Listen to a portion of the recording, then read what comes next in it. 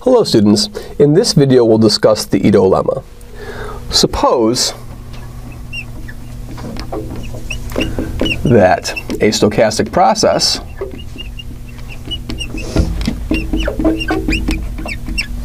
x of t satisfies the SDE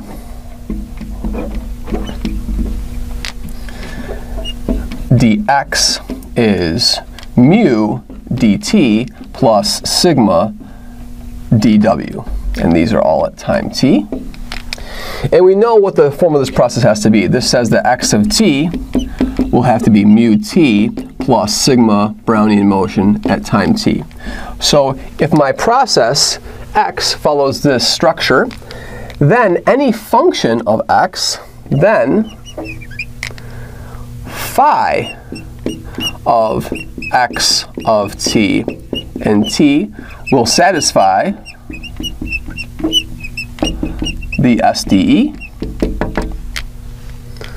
d phi of x of t will be equal to d phi dt plus mu d phi dx plus 1/2 sigma squared partial squared phi partial x squared dt plus sigma partial phi partial x dw.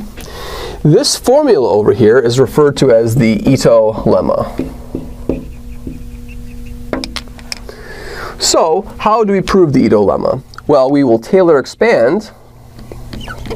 So this will be the rough proof of the Ito Lemma. We Taylor expand the differential.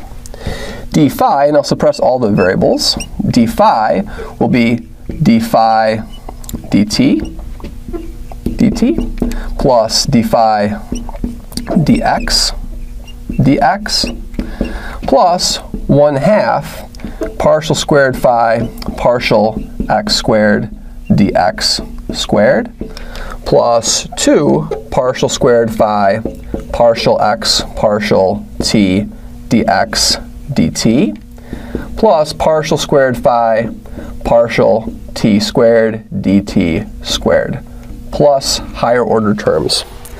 Now we carefully examine each of these terms, and we're going to use the important fact that we drove in class that dw squared is dt. We prove this by the quadratic variation formula. So this was the quadratic variation for Brownian motion. So we'll use this fact.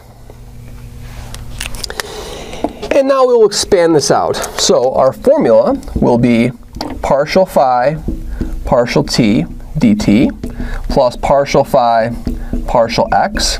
And now we use what dx is. It is mu dt plus sigma dw.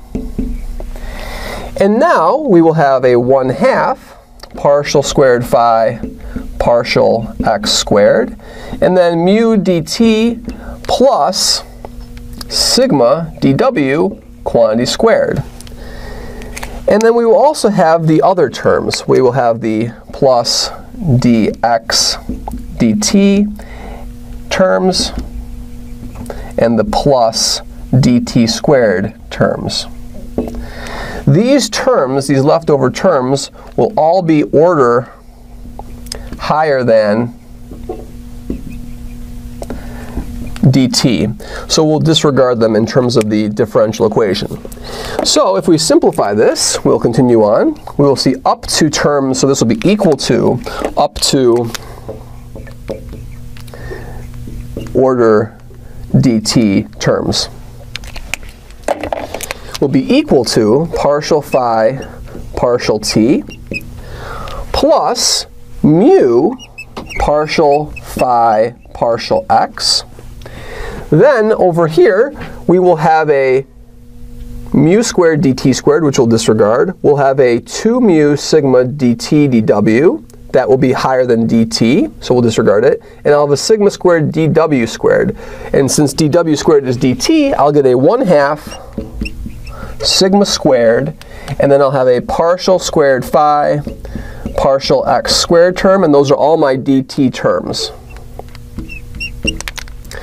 Plus, the only term that remains that has a single Brownian motion is sigma partial phi partial x dw, and this provides us with a proof of the Ito lemma. So concisely, the Ito lemma says that up to terms that are higher than order dt, so terms of the form dt or dt to the 3/2 power or dt squared, we disregard all those with respect to the ordinary differential, and we keep the terms that have order dt or lower.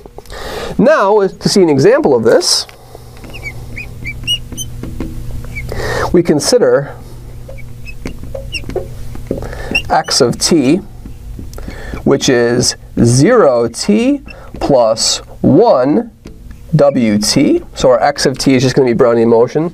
So in the Ito formula, mu is equal to 0, and sigma is equal to 1. And if we consider